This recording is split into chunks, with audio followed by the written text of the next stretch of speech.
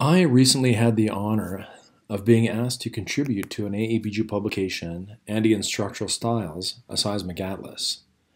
My chapter was on challenges in seismic imaging in fold and thrust belts, and I'd like to spend the next 15 minutes demonstrating some of the fundamental concepts that we discuss in the chapter. Basically, the theme of my talk today is that seismic imaging in the Andes is only for the tough geoscientist. Seismic data in complex structure areas like the Andes is characterized by low data density, high noise content, and high geologic complexity. Rough topography and near-surface weathering obscure the subsurface. Sometimes I wonder why we bother with seismic data in these rough areas, but with a lot of collaboration between the geoscience team, then we can actually find some good exploration success and image really interesting subsurface structures. Now, when we image those structures, it's seismic migration that creates the final image for interpretation. Pre-stack time migration, or PSTM, is the robust method in our toolkit, but the positioning is approximate and the data is in time. And of course, we want to see the structure in depth. Pre-stack depth migration, on the other hand, is more accurate, great, but it requires a more accurate velocity model. It's a more delicate process. So then we need to get a collaboration with the structural geologist and with a seismic interpreter and understand the regional geologic setting in order to get imaging success in these areas or to overcome these limitations. So let's step back and think about this, the seismic experiment. We've got our source up in the near surface and our wave as it's propagating down into the subsurface, our downgoing wave. And as the wave goes down, it's going to bounce off of these different interfaces. So we've got this echo, this reflection coming off this red reflector indicated by these little arrows. And we've got a reflector coming off the yellow interface. It's already making its way at this late time. It's making its way back up to the surface. So let's watch this as this wave propagates into the subsurface. So right away, we're going to see a reflection off of this fault plane, nice big strong reflector. And then the wave is going to propagate into the subsurface and reflect off of the yellow layer and then reflect off of the red layer. And this is our energy as it's propagating up toward the surface from the deeper red reflector. And as it comes to the surface, it's going to come to the surface at an earlier time over here because it's going through higher velocity material, and it's going to come to the surface at a later time over here because it's going through lower velocity material. And that's what depth migration is going to do, is going to correct for those time delays and shortening of time with the velocity of the subsurface. But first, let's step back and think about what we're actually recording in the field. You can see when these rough topography environments, we've got a lot of surface waves and a lot of noise, so much noise on our seismic section. And a lot of this noise, particularly the surface waves, are reasonably predictable in their character, so then they're fairly easy to remove without removing the reflection energy. So these are the reflectors that we want to eventually image the subsurface targets, and you can see we're starting to reveal them once we strip away the layers of the noise. Still lots of noise left, as you can see. There are other processes along the way that will reduce this noise, but we want to be very careful at this stage. If we get rid of all of the noise, then at some point we'll start to remove some of the reflection energy.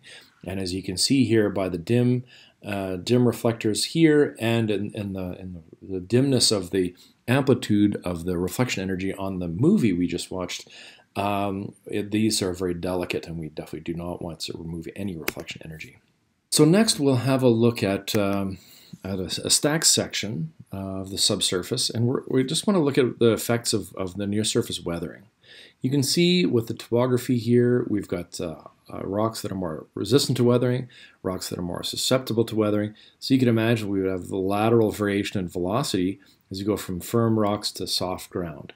And then out on the foreland side, we might get these time delays because of the low velocity in the near surface. And that is characterized here when we correct for the weathering.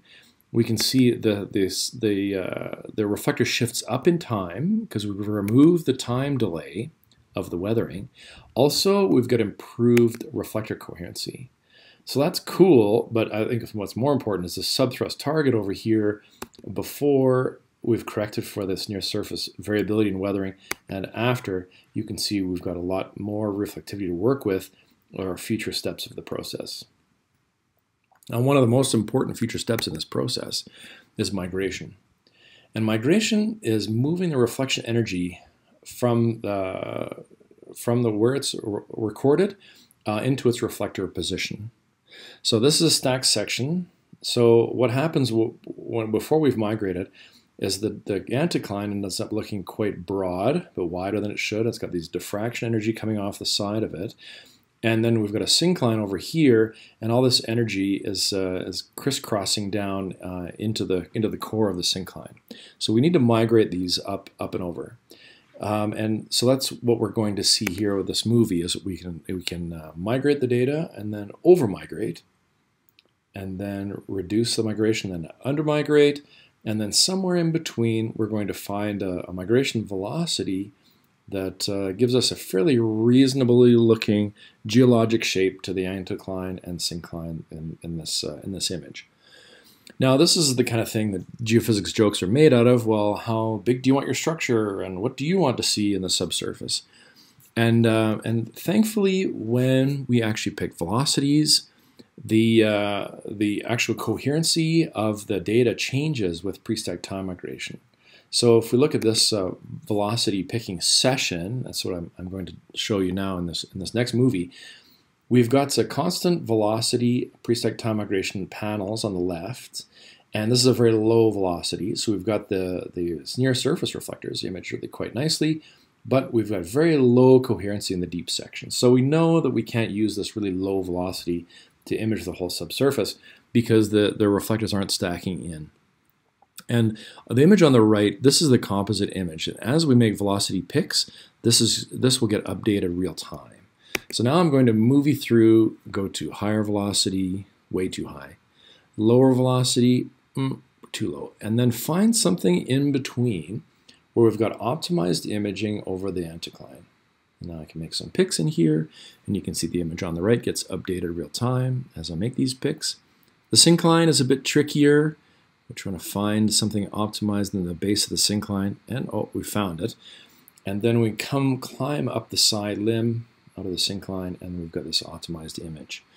Now this is the velocity panel on the left that optimizes this image for the side limb of the syncline, but it's too high of a velocity to image very well on the near surface. But the composite image composites all of the velocity picks that we make, and we can see we've got good reflectivity all the way throughout the section. I've just compressed hours worth of work down into 30 seconds. And of course, the geologic input here is very important because what we want to do is want to see if these shapes make geologic sense. Do we expect to see folds? Do we expect to see faults? What do we expect to see the structural shapes of the subsurface to be while we're picking these pre-stacked time migrations?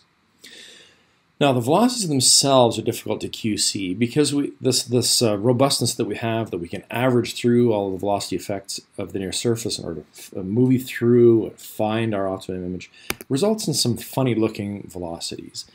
And that's fine because what we're doing is that we're just averaging through all of the effects of heterogeneity and anisotropy in order to optimize the imaging with our pre-stacked time migration. So here's our anticline-syncline pair again.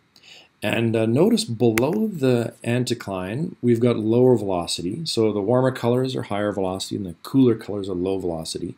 And relatively speaking, the crest of the anticline down here has a lower velocity than the rocks around it. And it wouldn't. But what's happening is this is the average velocity through the near surface down to this imaging point. Over here below the syncline, the same rock layers show very high velocity. And if we think about how we're averaging through the near surface, it actually makes some sense. So what's happening here is we've got the velocity in the direction parallel to bedding is higher than the direct velocity perpendicular to bedding. And that bedding orientation changes across the section.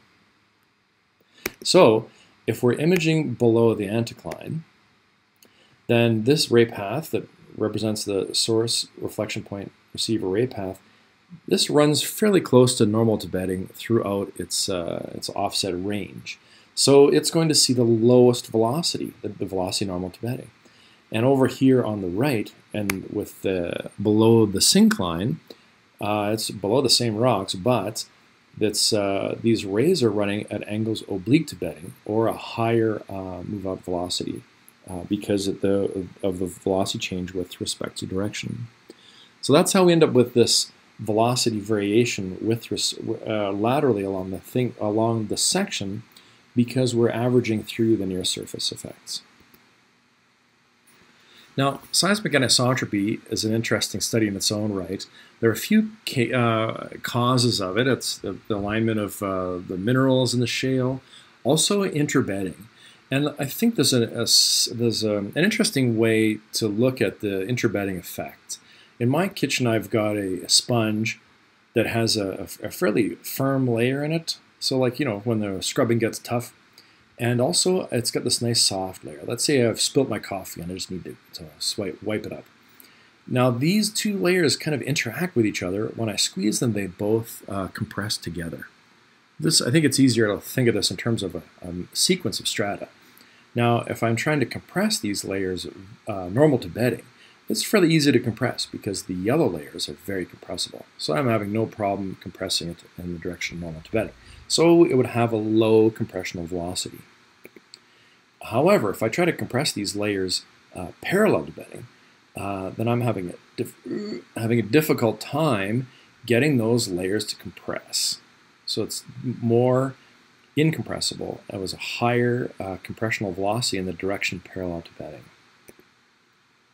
Now, the other thing to note is in terms of the orientation of bedding, in a thrust belt environment, it's rare that we just have simply horizontal layers. In fact, we usually have quite the dramatic variation and dip in our near surface. And we need to build that into our depth migration velocity model. So we build a geologic model with a structural interpretation, and we do expect these velocities to follow the geologic trends. We expect to have a geologic justification for any time we have variability along the section. So these little numbers indicate the velocity of the model. Again, warmer colors are higher velocities, and the numbers are oriented in the direction parallel to bedding. So this is the 3,703 meters per second, and that's the direction perpendicular to bedding, and we've got about a 10 to 12% higher velocity in the direction parallel to bedding. And so when we correct for all of these effects of heterogeneity and anisotropy, then we can get a more accurate picture of the subsurface.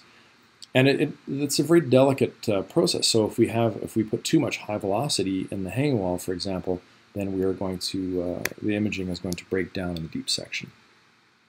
So let's look at a comparison between a pre-stack time migration and pre-stack depth migration for this data set. Now let's start over on the left with this anticline. The assumptions are averaging through the near surface with the pre-stack time migration.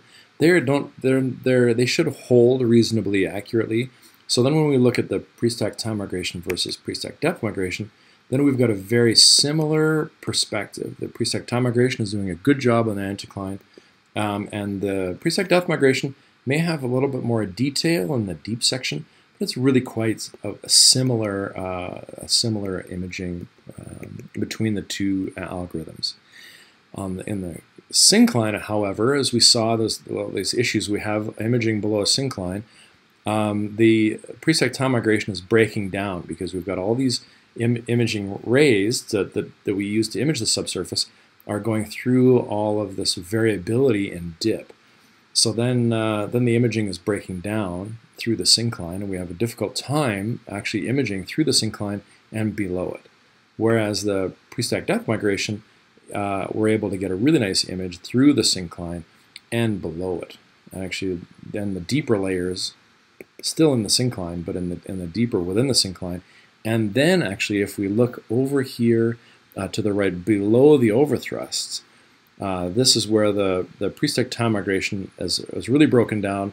We've got a syncline, and we've got a big velocity inversion across the overthrust, and the imaging is just strange in here with some kind of potentially velocity pull-up.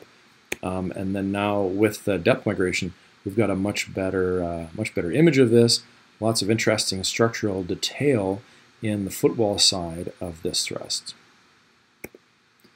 So to conclude, structural complexity increases the difficulty in seismic imaging of subsurface reflectors. Pre-stack time migration is a robust tool for areas where we have limited understanding of the subsurface structure. Pre-stack depth migration gives us a more accurate picture of the subsurface, but we need a geologically accurate model in order to image these subsurface reflectors. So then we need to have a geologic understanding and collaboration with the geology team, and those are the key levers to success in seismic imaging of the Andes. We just are more successful when we work together.